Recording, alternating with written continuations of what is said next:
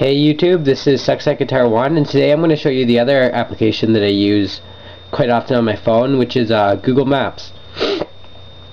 So let's launch the application. It's a Java application, so it's compatible with quite a few phones. I have it on my Kibo. The method that I used to get this on my phone was the same method that I used to get Opera Mini. To get Opera Mini on my phone, I replaced Telus Navigator. To get this on my phone, I had to replace Telus Mobile Music. Although I did use music once in a while, I thought it'd be kind of cool to have Google Maps.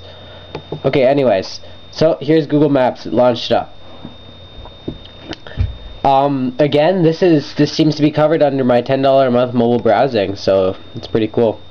And this is actually quite heavy on the data. It uses it quite often. Anyways, the reception here is pretty good, so it's loading alright. I was just focused in there on Algonquin Park in Canada. Now let's search the map. You press the left button here to search the map for whatever you want. I'm gonna do Toronto.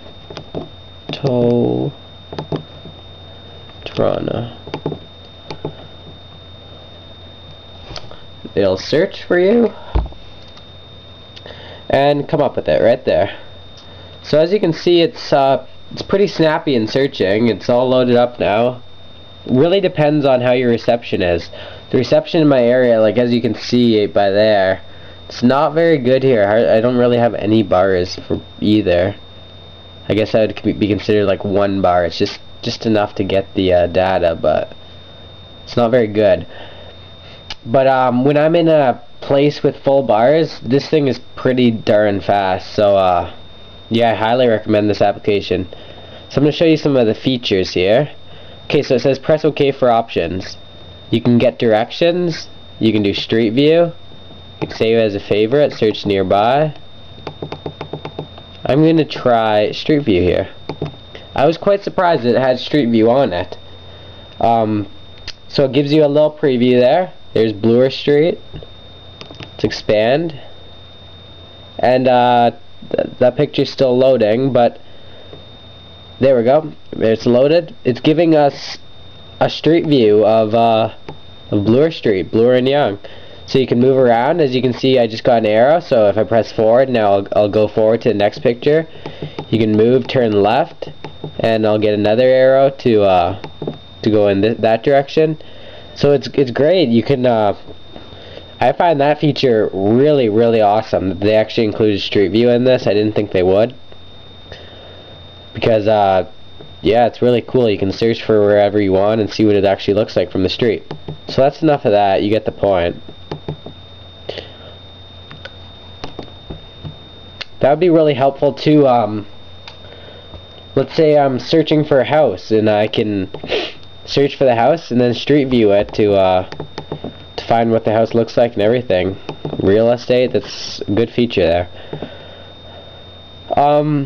Another thing we can do here is we can go OK for options again, get directions. So now it says endpoint Toronto, Ontario. Start point, we can enter an address here. I'll just do Vancouver, BC. So get directions. That's gonna be a pretty long trip there, but should do it fine. And there, it gives you step-by-step directions.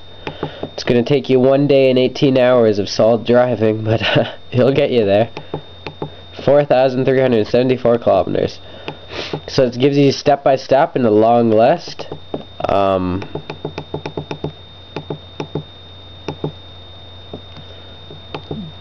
Yeah. Look at that. This one road. Take exit 11 and drive 1,313 kilometers. Imagine if your GPS told you that. Jesus.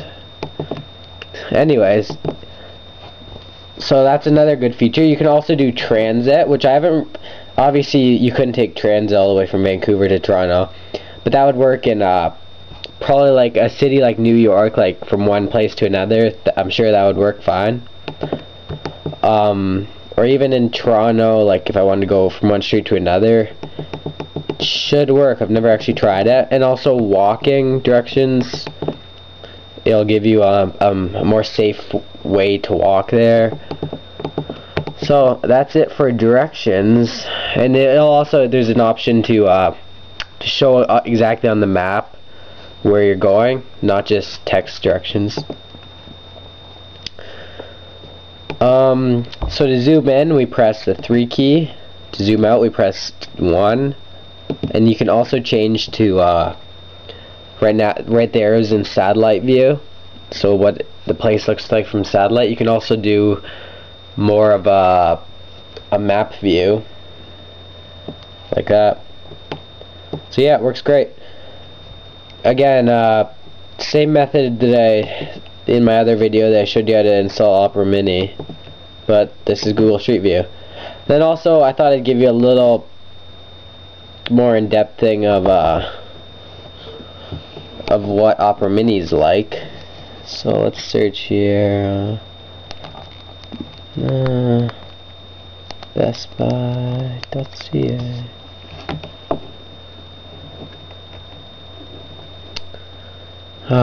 I don't know why it gives me this message once in a while that the content is forbidden.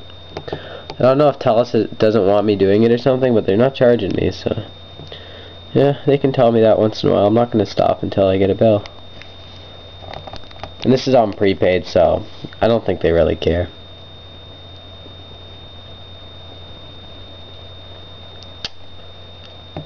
This is Opera Mini 4.2. You can also get Opera Mini 5. There, it's working. And Opera Mini 5 has a couple more features. It's pretty nice. It just shoot, sorry. It's just a little bit annoying because there's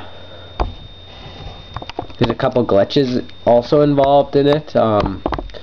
For example, on Opera Mini 4.2, if I enter an address, I can do insert symbol here, and then I can just write whatever I want using the phone's built-in text thing, then do OK.